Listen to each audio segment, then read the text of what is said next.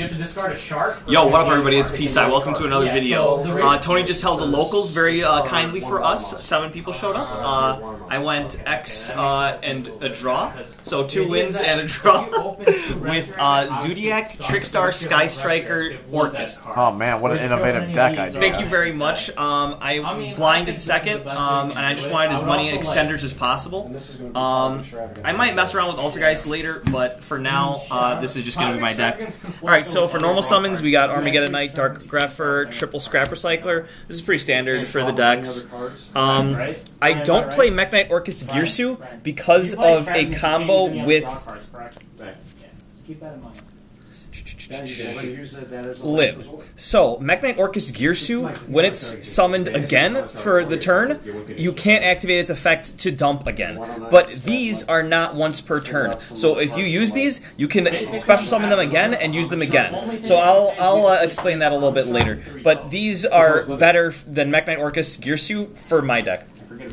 Alright, Orcust Engine, we've got 2, 2, 2, and 1. What is your win condition? So pretty standard. First, right?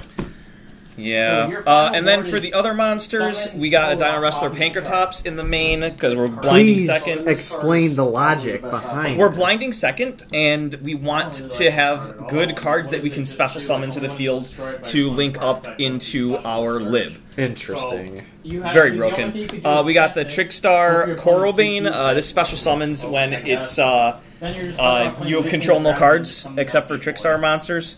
And then a Zoodiac Whiptail. So that's all the monsters, no hand traps.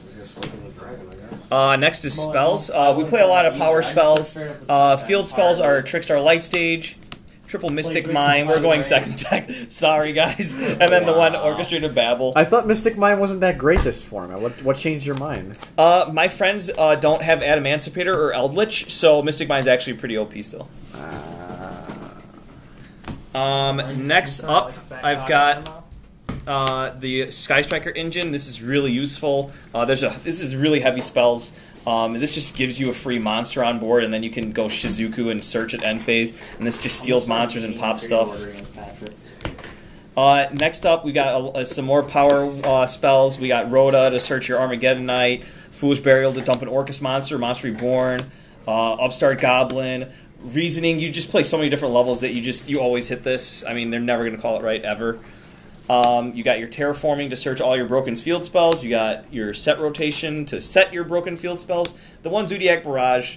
You know that you can normal Whiptail? I didn't realize that until later. And then, so those are all the ones that are at 1. Then we've got 1 World Legacy Succession. You search this off of Lib. Then you got the 1 Orchestrated Return. You're not playing as many Orcust count in this deck, so you just play the 1.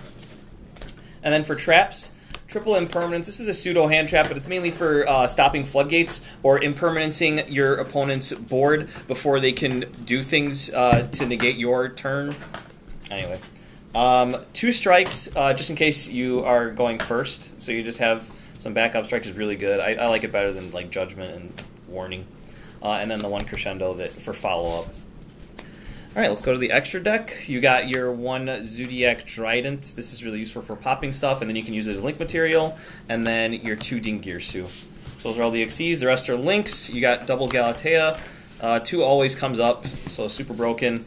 Long Girsu, this can send your opponent's monsters, and then like if you get cherries on your Galatea, you can shuffle both of them back in the extra deck by this. Then the Striker engine, I didn't use it this tournament, but theoretically it's really good. I don't know, I might play a Raye or something in this deck, but you know what these 2 do. We got IP Masquerena, Barricade Borg Blocker. This broken card, like I said, with the Mech Knight Orcust Girsu, you can't summon, you can't use its effect twice, so the other ones are better for this. Then you got your Nightmare package.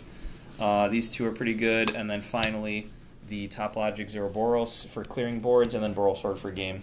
Boral Sword with IP is indestructible. It's so good. Next, for side deck, we got our tokens, Sky Striker token and the Nibiru token. Oh, nice.